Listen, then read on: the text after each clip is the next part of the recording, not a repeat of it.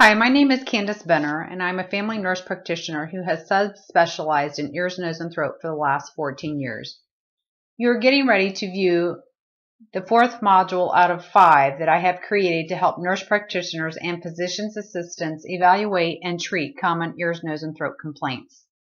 Upon completion of this module, the clinician will be able to diagnose the patient correctly based on the most common etiology for otorrhea with and without an intact tympanic membrane, develop appropriate plan of care based on the diagnosis, and evaluate the plan of care based on the patient's response and adapt if necessary. In the medical history, it may seem silly that I've included these particular bullet points, but oftentimes I find that if I ask the appropriate questions regarding the timing of the patient's symptoms, any significant situation associated with these symptoms, and any pertinent previous medical history associated with the current symptoms, I will oftentimes have an idea of what the correct diagnosis is prior to even touching the patient for the physical exam.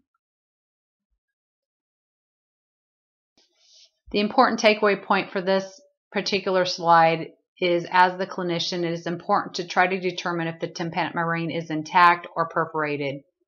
If you are unable to tell with 100% certainty, then assume that the tympanic membrane is perforated, meaning do not utilize treatment options in the ear that are not safe for the middle ear space or possibly ototoxic.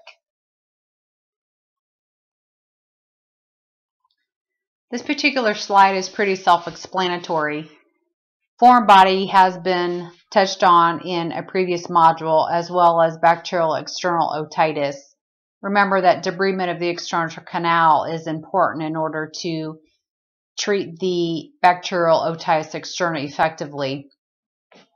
If the clinician believes that there is possibility that there is a fungal component to the external otitis, do not use antibiotic eardrops with steroids. It will just make the fungal component much worse. I would like to point out under bloody otorrhea that if at all possible, debride the external canal. But if you feel that cleaning it will cause more harm, then it will need to be cleaned out under a binocular microscopy. You may want to consider using steroid drops that have an antibiotic in them if you believe there is an oral polyp that is the cause of the bloody otorrhea.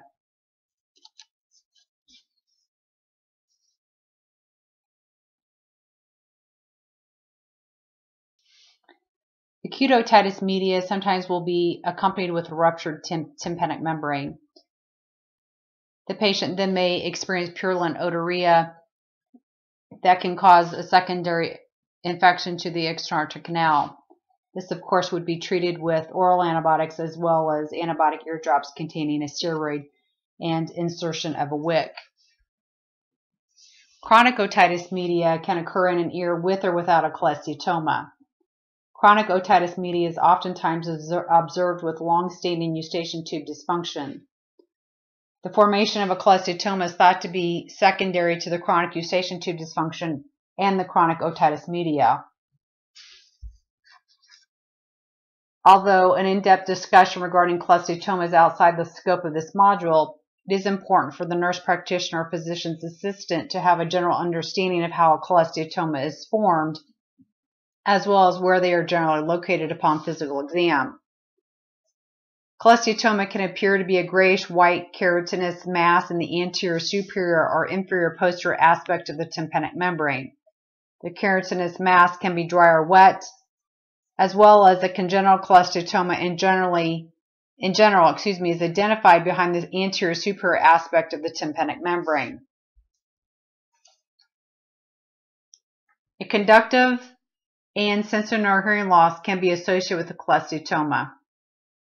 A CT of the temporal bone will help delineate the extent of the cholesteatoma.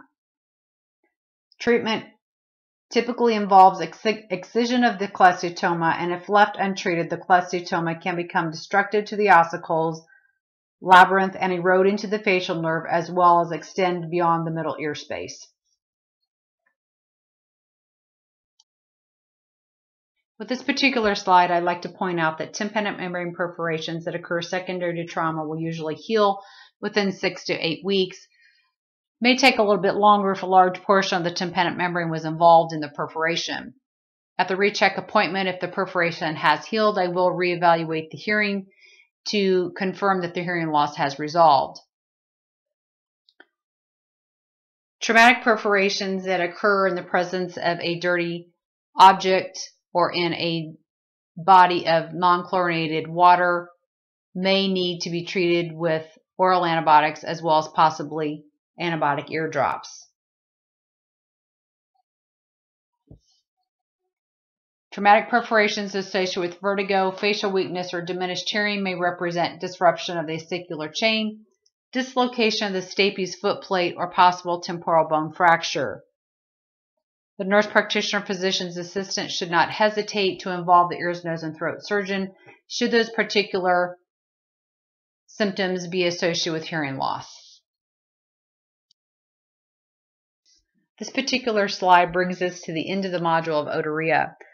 I hope the information that was given to you will help you meet each objective that was listed at the beginning of the module.